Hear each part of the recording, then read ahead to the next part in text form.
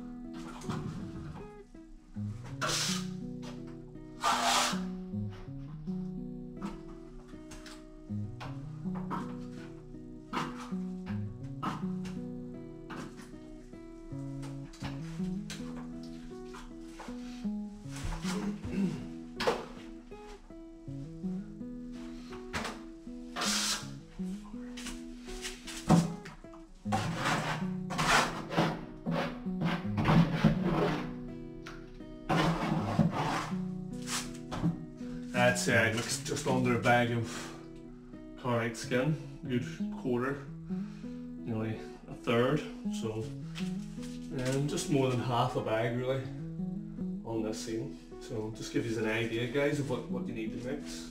I'm running low, but that was the idea. I don't want to be having a bit of a waste of oil there. I don't want to be wasting material. It's just more stuff to clean up and dump.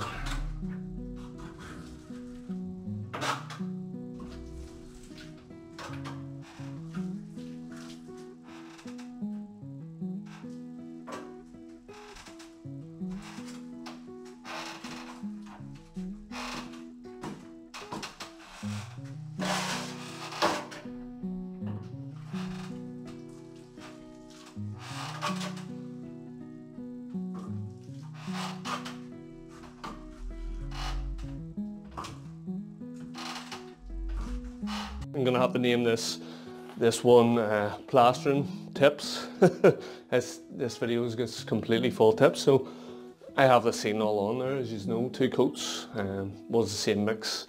I would advise people newer to the trade to possibly just go with two smaller mixes.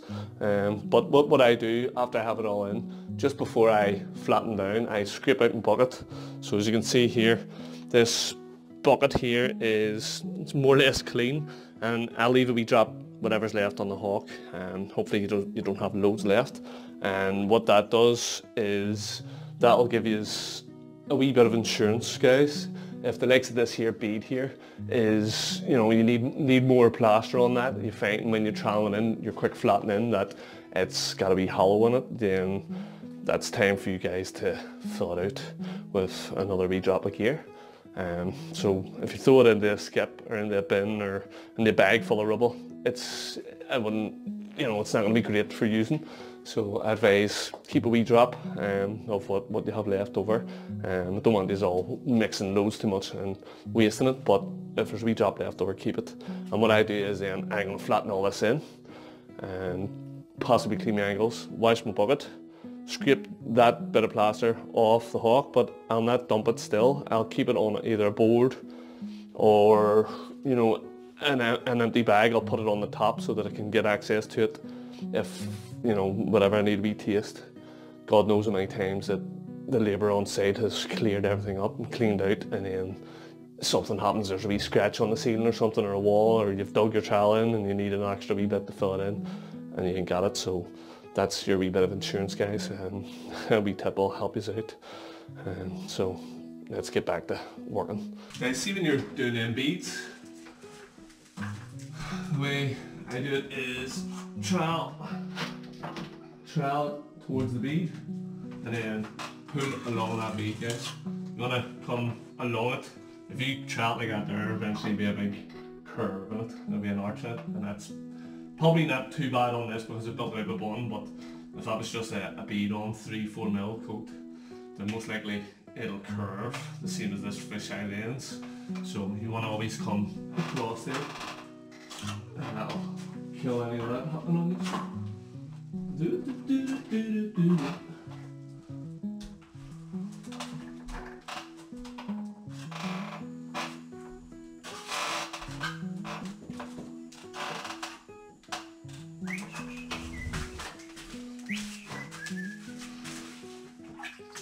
You'll notice all I'm really doing is cleaning the angles here.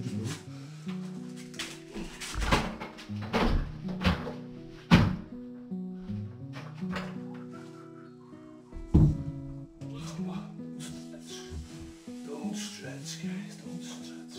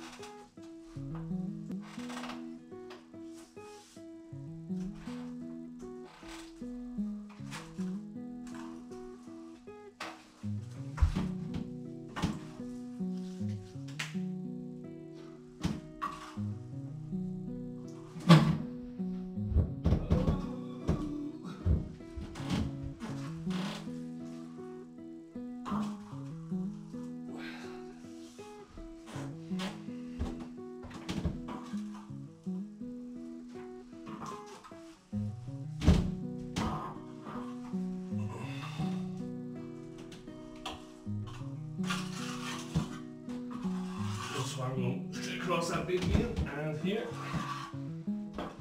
So if we pull up on that, we'll just create a curve.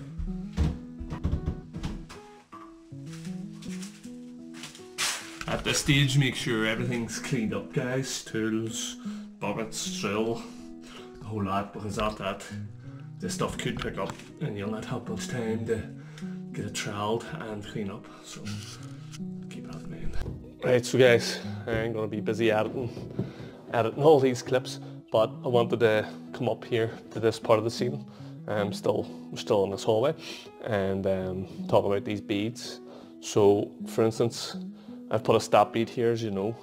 This is timber, so I wouldn't recommend plastering over timber, guys. But obviously, we're going to have this wee gap here to contend with, and we've got to make that right. Bring this right in close. See it? We gap just between the bead and the ceiling, but probably should use a wee trowel or something. But most times I just push a wee bit of gear in, guys, and just finger it into the gap there, and that'll get you to have stuff in behind that. Later on you can scrape it back and brush it up. I'll tidy it up. I can't do it here with holding the camera, but I'll tidy that up a wee bit more with a tosser brush. Even a tosser brush instead of your finger. Don't want to be cutting your finger on the beads. Sometimes you get a wee nick on them and it will open you up. There's another wee thing here I want to talk about, the top angle. Let's walk up the stairs. So obviously this is my plaster, and like I said, these walls aren't getting done. This is actually wallpaper, so I have to be very careful I don't get too much water in. I know the walls were not easy stripped, so I don't have too much concern of the paper getting wet and coming off.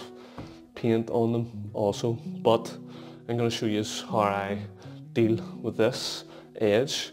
If I show you up close, I've overlapped it slightly, and what I'll do later is I'll cut that all off, but I want that to pick up a bit. You can see it's very wet, so after about 3 trials I'll pick that up later on in the video, and I will get that scraped back and tussle brush nice and neat, guys.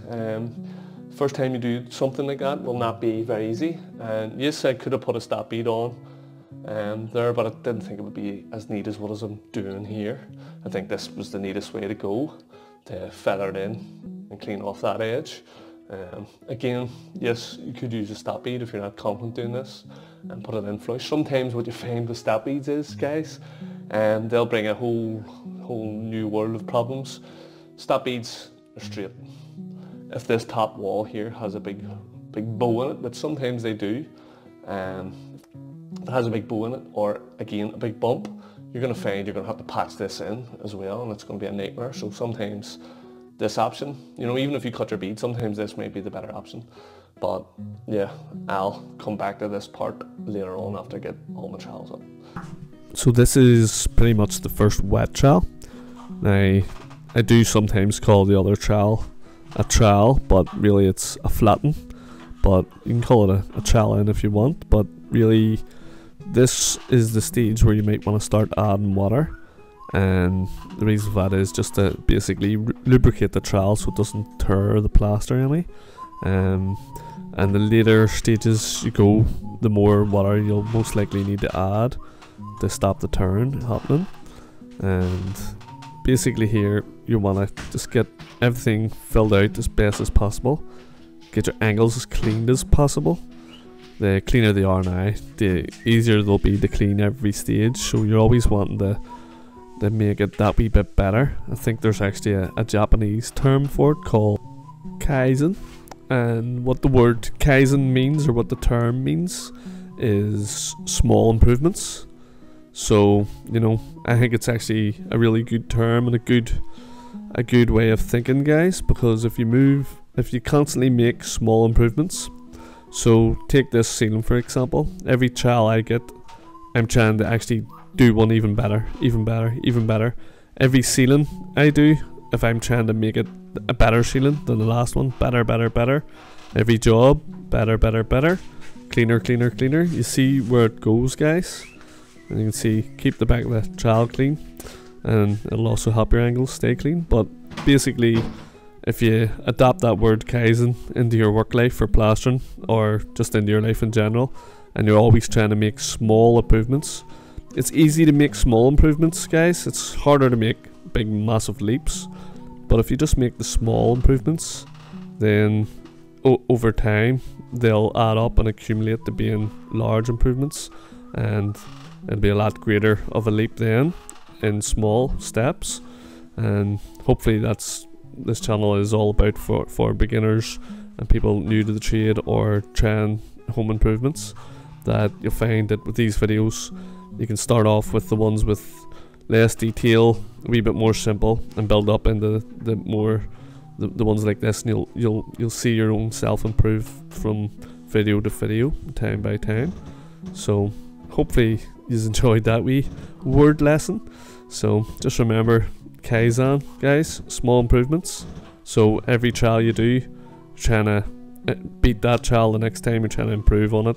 Every angle you clean, next time you go round, trying to improve on it, trying to make it better.